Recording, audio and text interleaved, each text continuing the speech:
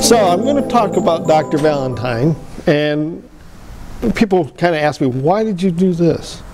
Well, it all started because I was working on a fractional exhibit, and I needed information. So we'll talk a bit about why I did all this research. We're going to explore Dr. Valentine's family life and his early years. Most people know him as his involvement with the New York Numismatic Club. He was an early member there. And his publications. And we'll talk about his two major publications. And then we're going to explore what happened to the family. Now this plays into why I've done all this. And researching, you have to become a genealogy detective. So we'll talk about that a little bit.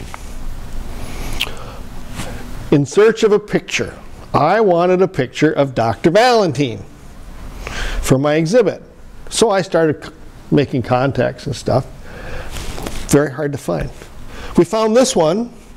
This was the first New York Numismatic Club dinner, their annual dinner. This was in 1913. Anybody pick out anybody in this picture you might know who they are? I do have a complete list, but I didn't bring it. It's like, that's Albert Fry. Okay. Kind of know who he is. Henry Chapman. Okay. This young man here is 26-year-old. Do you know who that is? He's 26 in this picture. That's Fred Boyd. Dr. Valentine's in this picture. He's right there. Right in the back. Not a real good picture for an exhibit. He's sitting there with his wife Ada. So, okay, let's keep looking. We're still trying to find another picture. Ah, another dinner. Seems that dinners were a good excuse to take pictures. This was the ANS NYNC dinner in 1917. Dr. Valentine is in this picture. He's the only one not facing the camera. He's right there, tucked back in that corner. No picture. Everybody I talked to, nobody could find a picture. I talked to Steve Crane. Now, Stephen Crane is a very well-known person as it relates to half dimes. That's his area of expertise. He didn't have any picture. So the search begins. The thought was, if I could trace the family, I might find a photo album that some descendant might have, and there may be a picture. So that's how we started doing this detective work. It started out that his dad was Charles Valentine, his mother was Sarah, and they married in 1860. I could find a nice picture of his dad, but not of him yet. His older brother was Charles Fleetwood Valentine. He was born in 61. And Daniel was born in 63. And they lived in New York City. In 67, when Daniel was 4 years old, they moved across the Hudson to a new community that was just under development called Englewood, New Jersey. Charles opened a real estate office there, and also a local hardware store. There's an advertisement that came out of a local paper at the time, although we've changed the writing so you could read it, because it was pretty poor. But that was an advertisement for his hardware store in 1860s in Englewood. Daniel worked in his dad's hardware store when he got to be a little older. This was a period that was shortly after the Civil War, so there were tokens and stuff around. They were worthless. So you had to learn quick about what was a real value coin and what was a token. Otherwise he would get reprimanded when the tokens ended up in the cash box. Fractional currency was still around, but it was quickly disappearing because the U.S. the mint had started making silver coin again. So this is about the time that he started kind of getting interested in fractional. As near as we can tell, records are obviously pretty scarce. Daniel's early years. As a youth, he attended both public and private schools. This is a picture of what was at the time, back in Daniel's time, a private school. At this point, it was a home. This is after the turn of the century. There's the first public school that was in Englewood, where Daniel also attended. The family was active members of the Presbyterian Church there in Englewood, New Jersey, and that's the church as it existed in 1860. That's when it was established. Daniel also played on a local baseball club. Abner Doubleday had invented this game in Chicago a few decades earlier, and it was sweeping the nation. So there were a lot of local clubs that got put up, and Daniel's on this club called the Pioneer. And they played against another local rival group called the Inglewoods. Can anybody pick out Daniel? He's in there. Daniel, not yet, has the mustache. There he is. He does not yet have his mustache. Okay? Another picture of Daniel. I'm a little early for what I was trying to do. Dental school. So Daniel attended the New York College of Dentistry. Whoops. What happened? Oh, there it goes. Sorry. He graduated with a degree in dentistry in 1887, and this is the program from that graduation. And you can see his name here listed as a student presented for graduation. After graduation, like a lot of folks during that time that graduated out of a medical school, they went and spent time in Europe.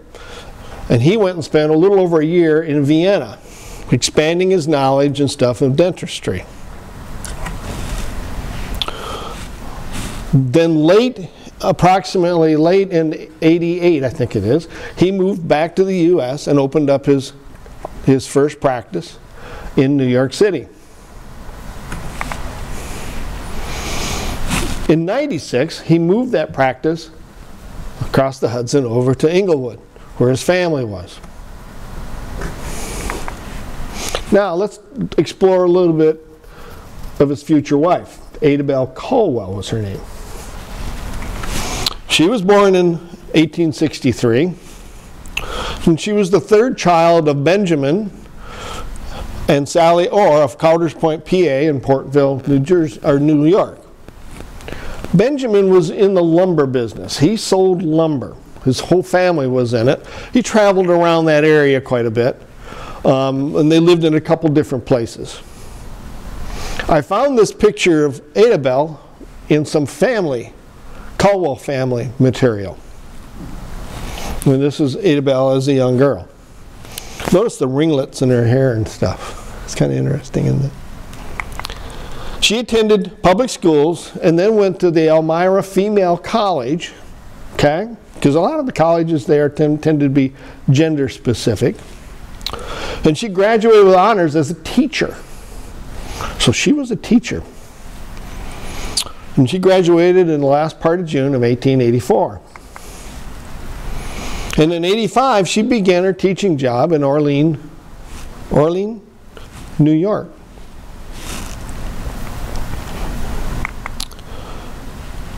Her father was in the lumber business, as was his brother. And they moved to Harrisville, Michigan, to join his other family members because they had a big lumber business there. Okay? If you recall your history, shortly before this, about 10, 12 years earlier, there was a small fire in Chicago. And they needed lumber to rebuild. So the Caldwells were quite pleased about that to some degree because they were selling a lot of lumber down to Chicago. Belle had moved from Orleans, New York, as near as we can tell, to Englewood, because this lady, Catherine Jones, was a good friend of hers from college, and she lived in Englewood. That's where we surmise that she met Daniel, because Daniel's family was still there, or was there, yes. Adabel taught in Englewood for 1 year, and then she became very, very ill. So she had to return to her family because of this illness. Then the next record we found about her was back in 1894. She was now a second grade school teacher at Alcona County Schools in Harrisville, Michigan. We have to surmise that they were communicating, because we don't find any records or any newspaper articles of travel back and forth. Although we do find a few of Adabel traveling to visit her friend Kathleen Jones in Englewood. But nothing of Daniel traveling to Michigan until there's an article in mid-October of Daniel and his best man, Harry McBee, traveling to Englewood, from Englewood to Harrisville, Michigan. And then on October 28th, they were married at the Harrisville Presbyterian Church. And there's records of that, because if you can see, right down here, October 28, 96, Daniel Webster Valentine, Adabel Caldwell. He was a dentist out of New York, Englewood, New York. Dad was C.W. Valentine, Sarah Fleetwood, and Benjamin Caldwell, and Sally Orwell. So they got married there. The reception was held at the Caldwell Mansion, which was where George Caldwell, which was the older brother, the one that owned the business, lived. It still stands today. The Caldwell family owned it until the 1950s. It had been converted into a bed and breakfast called the Widow's Watch. Does anybody knows what a widow's watch is? A widow's watch is a little room on top of a house where the female of the house would go and watch for their husband to return from sea. You see that out in the New England area more so. But this house was about 2 blocks off of Lake Huron. The family had a dock there, a railroad, and the mill was just down the road. So Mr. Caldwell would go up in the widow's watch and he could oversee his empire, basically. They also had 6,000 acres of virgin timber to the west that they harvested, milled, sent down to Saginaw, and then trained across to Chicago. In talking with the proprietor of that at one point a number of years ago, she talked about this bay window. And in that bay window, she explained that there is a seat that comes up, and a lot of old houses will have bay windows, have a fold-up seat in the compartment, and they put stuff underneath it. And she said under the seat of that bay window is Ada Caldwell's name. She carved it there. It's still there.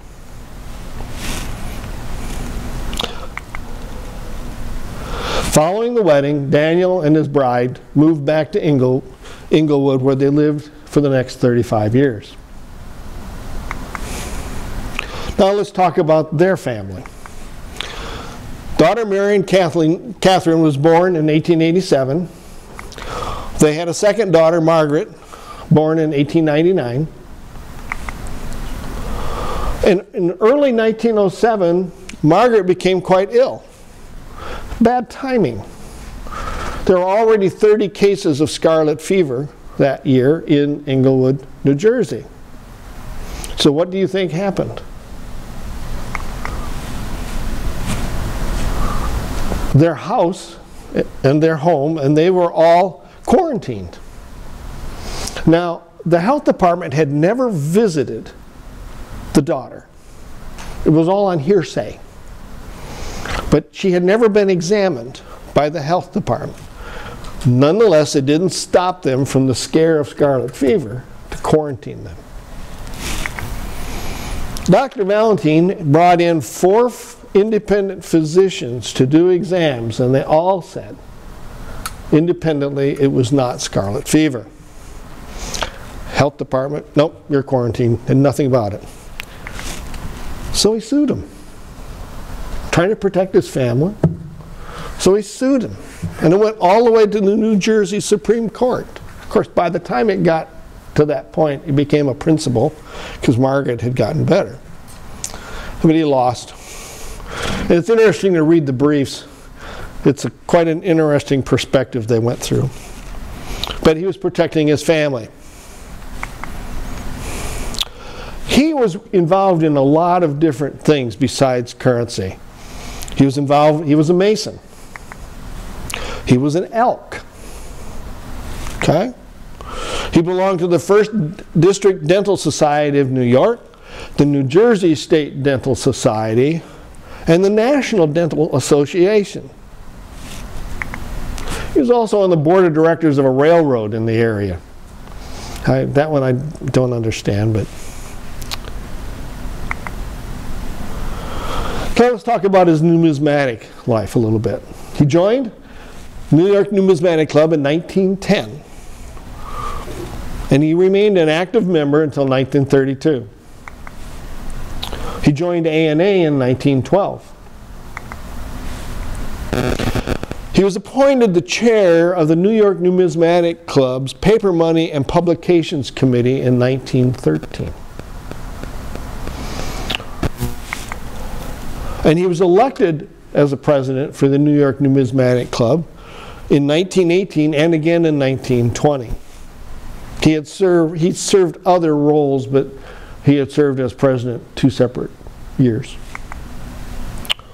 And with tradition of the New York Numismatic Club, they issued a medal in his honor. The medal was designed by J.M. Swanson. This was the last one that was issued with this reverse. After this one was issued, they changed the reverse of their medals. They issued 8 silver and 50 bronzes. This medal is somewhat, I talked to folks that are collectors of the NYNC medals, and they say this is one of the key medals for the group. Why is it key? The census that we've run for about 4 or 5 years, we can only account for 2 silver and 12 bronzes. So we always ask folks, if you happen to have one and would like to tell us the number of the one you have, we'll just add it to our census so we can just find out how many still exist. But that's kind of why it's the key.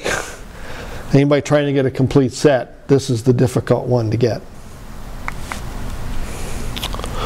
The New York Numismatic Club membership felt that a book was necessary on fractional currency because there was no comprehensive list available at that time. And this is about 1913 when they did this.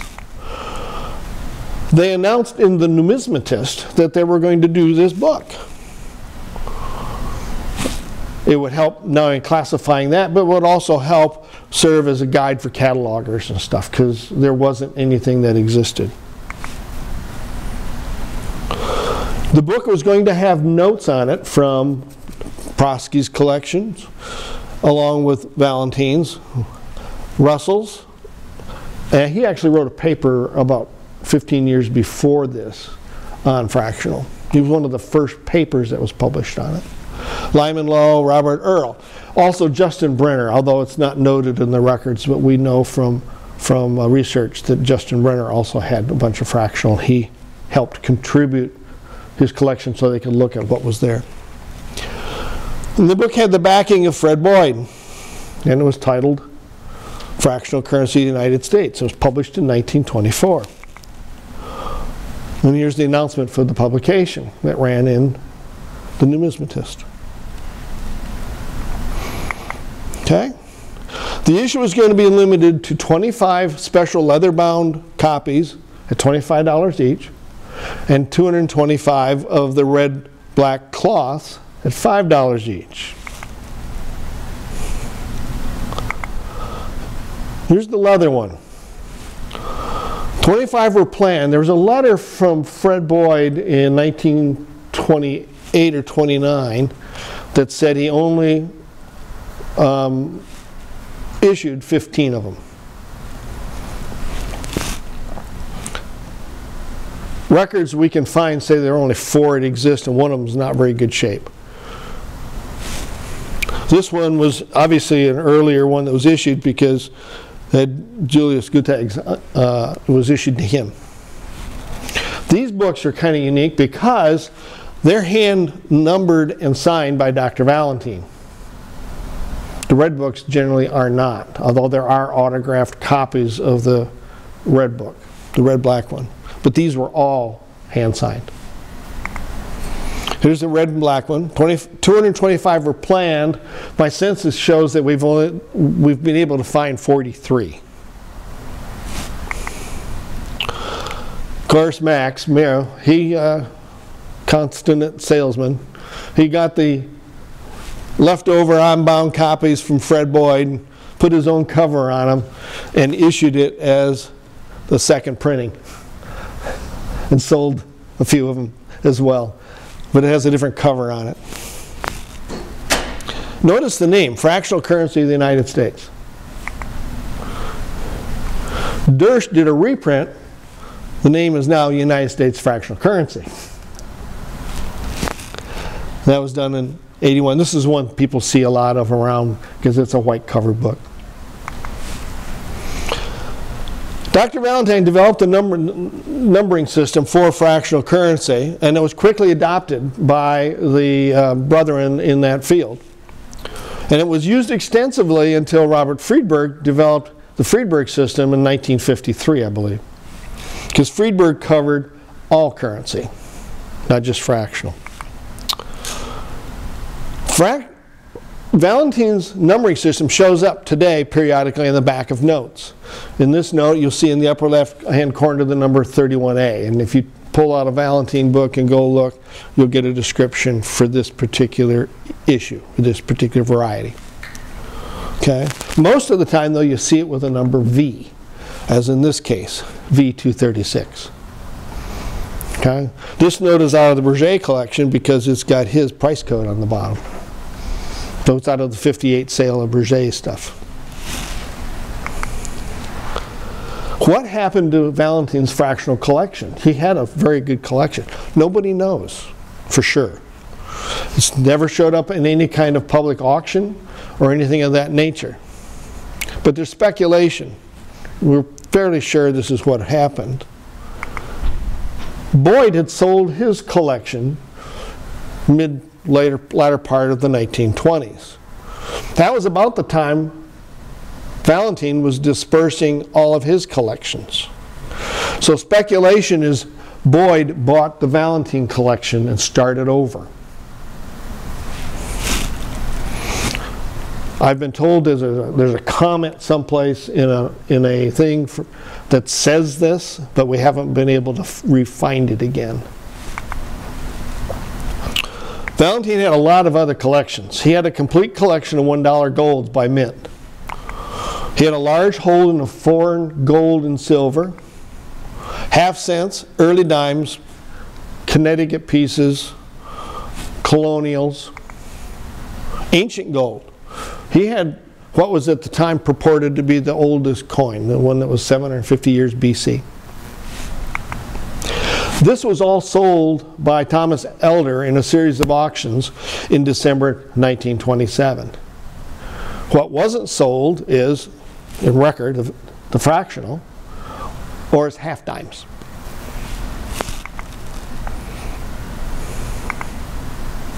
He had a very extensive collection of half dimes. It was exhibited once at ANS in 1914. There's records of that.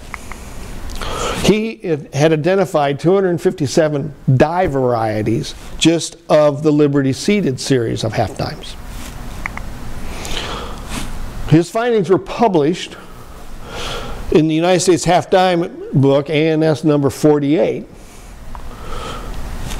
in 1931.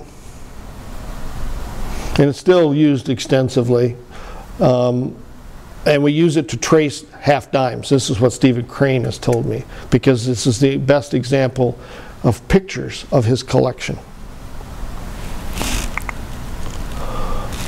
I happened to stumble in a newspaper article where they announced it in Englewood in the local paper. They had written this book and it had been published. There's a copy of the book, what it looks like. Some of you have probably seen it or may even have a copy of it. Well, going backwards. Here we go. Dr. Valentine.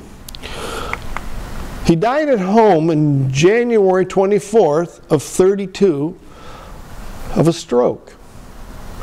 His book was published in the fall of 31, so he was fortunate to complete his work.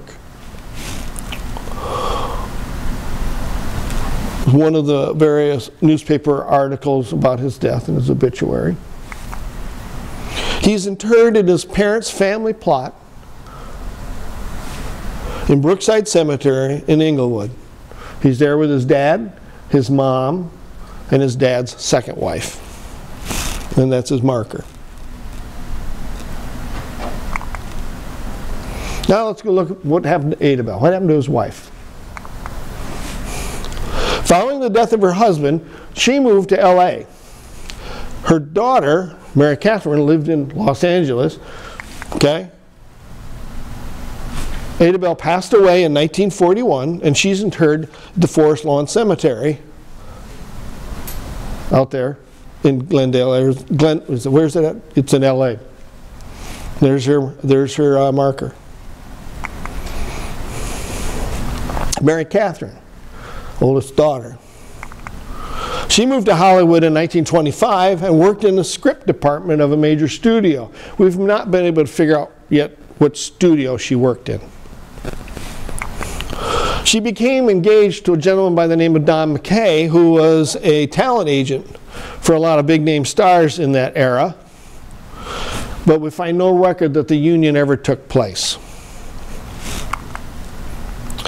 In 1944, she married Paul Farrar, who was a well-respected and highly decorated Army officer. He was highly decorated for the Battle of the Meuse-Argonne Forest during World War I. Ironically, my grandfather got shot in the leg in the Battle of Meuse Forest in Meuse-Argonne in World War I. I don't know if they ever crossed paths or not. He could have been the gentleman that sent my grandfather into battle, who knows. Paul died in 1955. Marion passed away in December 1966. She also is interred at Forest Lawn Cemetery, but there were no descendants from this family. So the family line stopped there. So I kind of ran into a dead end for chasing down old family photos. There's her marker. She's interred in a vault. Okay, let's go the other way. Let's chase down the other daughter. Margaret followed her mom's path and she went into teaching.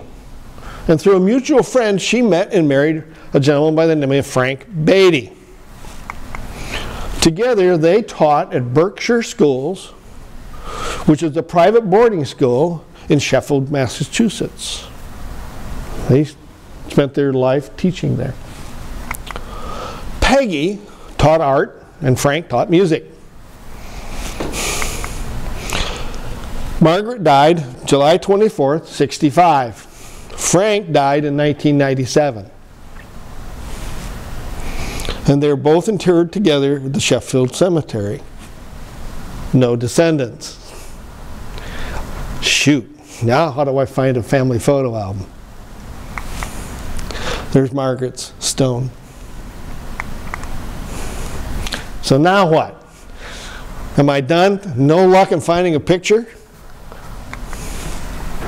Chasing the wind, that's kind of what I call it. So now we have to do other creative things. Now we go sideways. We got to chase down cousins. Cousins from other family branches. Okay, Caldwell family branch, the Frank's family branch because he had brother. And we got to chase down associates if we can find people they worked with. Religious associations. I've checked with the churches that we could find that they're related to, that they visited and were members of. Estates. This is tricky. How do you find the executor of their estates? Especially if they were the end of the family line. Frank Beatty. Traced his immediate family, came up nothing. Associates. I found a retired librarian that worked at Berkshire who remembered who Frank's caregiver was as an elderly man. And turns out his caregiver ended up also being the executor to his estate. Frank had left her a metal box with some things in it, but no photo albums. Darn. I wonder what those things are. Let's look at their estate for a minute. There's the metal box. C.W. Valentine. This is the metal box from Daniel's father's hardware store in Englewood, New Jersey. This was the change box. There was a book. There's a copy of his book in there. He gave it to his daughter, and J.M. Swanson, who was the gentleman that designed many of the medals, did this sketch of Dr. Valentine. And that was in the book. Another page. Oh, guess what? I found a picture. There he is sitting on a hammock with a couple friends, and his daughter was kind enough at the time to label who they were. Ah, got a picture. Okay, let's keep looking. Let's go chase the other side down.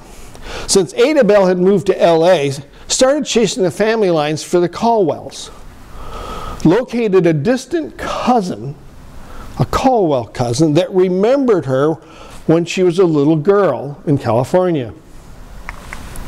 Her mother and her were good friends, and they were both prolific readers. Her mother had gotten from her estate a bookcase full of books because they shared the love of reading. When this cousin's mother died, she ended up with this bookcase full of books.